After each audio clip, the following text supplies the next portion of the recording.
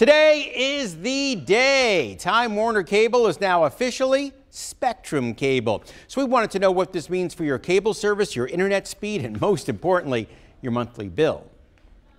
The company we love to hate, Time Warner Cable, is officially gone. Customers like Maria Borisovich are not so sad to see it go. What do you think of Time Warner Cable? It's overpriced. Malcolm Harris is thrilled to hear a new company is taking over. I have been having some real bad situations with them, and I have to go to the actual Time Warner location to get it resolved. But Time Warner is now officially Charter Spectrum. You should be seeing these trucks in your neighborhood soon.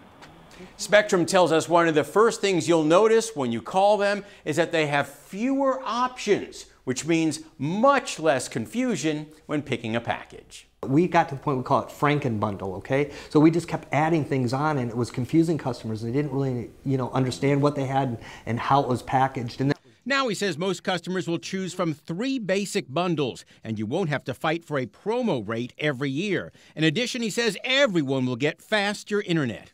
Internet speeds are going to go to 100 megabits as our base flagship in the Cincinnati area, which is just amazing. He says many customers will see their rates drop because internet modems will now be included in your base rate. Modem included, no data caps, no contract assigned, no modem fees. You heard him say it. Now, you may not notice any changes until your current 1-year deal is up. And if you like your current deal, he says you can keep it for a few more months until it expires.